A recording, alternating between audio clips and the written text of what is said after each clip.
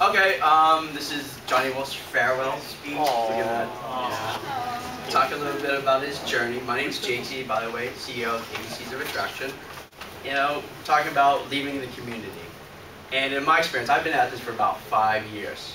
And there are 3 types of people that get in the community and then leave.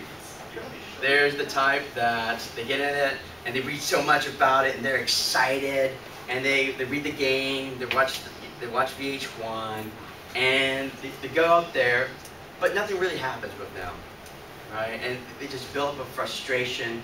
You know, they can't put aside their ego and really take notice of the fact that, you know, when you get in this is self-improvement, and whatever you're doing before isn't working, and so they get so frustrated they leave the community.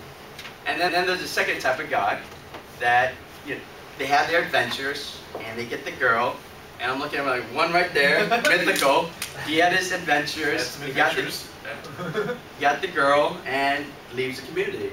And you know, that's really why people get into pickup. Not actually to become pickup artists, but to get good with women and to be happy. And then you got the third type of guy that finally understand. They get good. Usually this is about maybe a year or 2 year journey, going through beginner's hell, and realize pickup isn't the end goal. It's just there to enrich your life. And Johnny Wolf, he's going off to Thailand to become a scuba diver and other further adventures beyond pickup. All right. And I can remember, I think it's been about 2 years since I've known him. And at first he was in SoCal. I gave a speech like many moons ago. And then he took my boot camp. He became a coach, then an instructor. But first and foremost, you know, he is a good friend of mine. So let's give a warm hand to Johnny Wolf.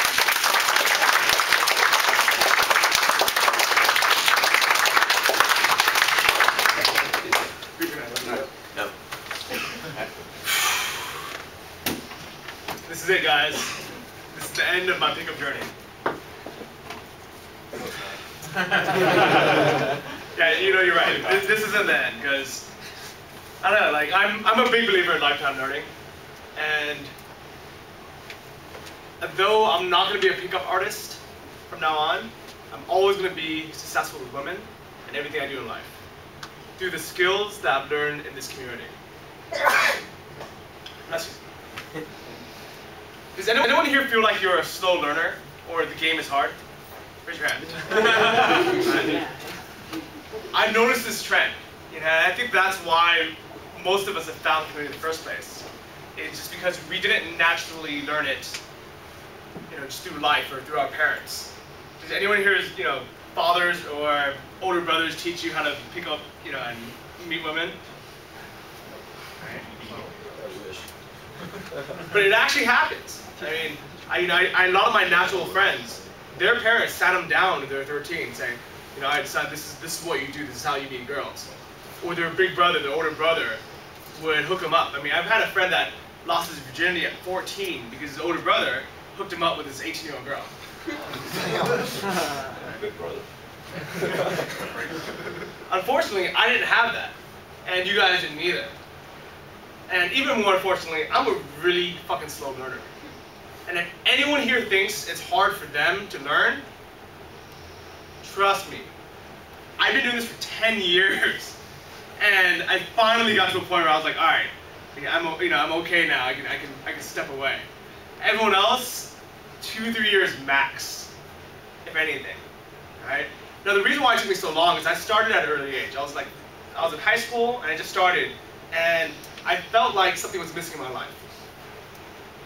While all my other friends, they wanted to play basketball or play video games, and like none of them cared about girls or dating.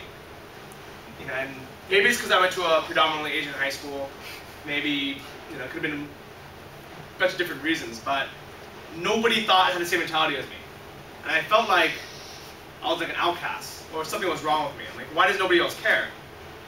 But the ironic thing is, even though none of them cared about girls or understanding them or dating or anything, or even talking to them, they all systematically got girlfriends during that year, during freshman year.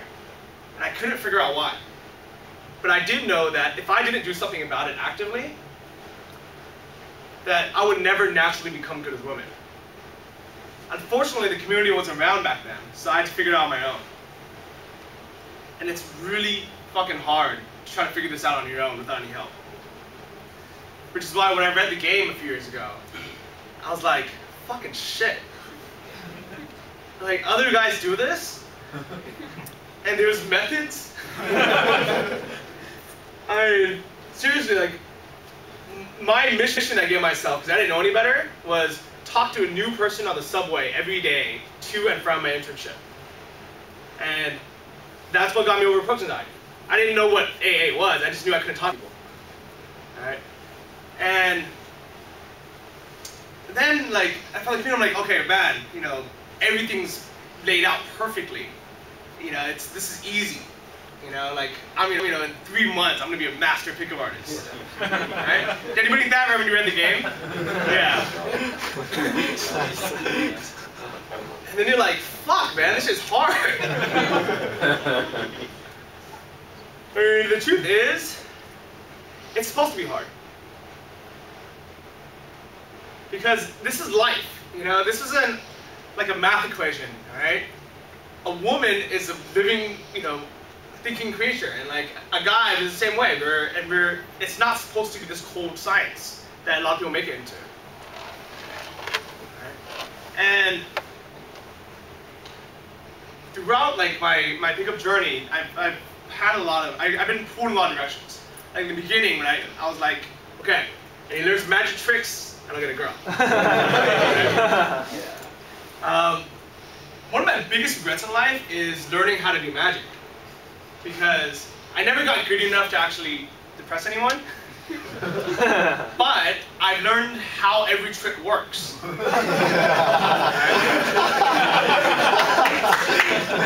now when I watch a magic show, I can't enjoy it. I'm like, fuck, man. You know, it's not like watching porn where you don't care if it's real or not. No. So that was in the beginning. Alright, then I was like, okay. I just need to find, you know, the best new opener, the best new tactic routine, and then I'll get the girl. So I started reading ebooks and watching videos, and I found the cube. I was like, oh, this is it, man. This is what's been missing in my life. After I get this down, alright, it's over, alright? So I mastered the cube. I would challenge Neil Strauss himself to the cube. I can do a 30-minute cube. Like no, like everybody, like what's the average cube time? Like 3 minutes? It takes me half an hour. This whole speech would just be me doing the cube on Jared. Whoa. Alright? Already. And it was good. It worked, right? But then, like, you know, I would you know, meet a new girl. I'm like, yeah, you know, so have you ever heard of this, you know? Like, I can tell a lot about you in a few minutes. Like, I want you to imagine that you're standing in a field and there's a cube. And it's like, oh, I heard this. I'm like, fuck. So I'm like, okay, now I gotta find some stuff that people haven't heard of. And I scoured and scoured. Like, seriously, I had like 200 gigs worth of pickup material. 200 gigs? Like, has anyone here read more than 20 ebooks? Oh, no. Wow, right. That was me, right? And I realized it really didn't help. And the reason why it didn't help wasn't because the material wasn't good. It was because I was skimming through them, trying to find like a magic pill within that ebook.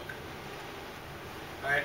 You can take almost any structured pickup, you know, theory out there from any of like the really big, you know, successful, legitimate companies, and if they have like a book, if you read through it page by page and actually did everything they said to do, you can become successful regardless. You don't need 20 books, you just need like one. You know, you can go to Borders and pay $10 for a book, and there's enough information there that you don't really need more information. Now the problem is,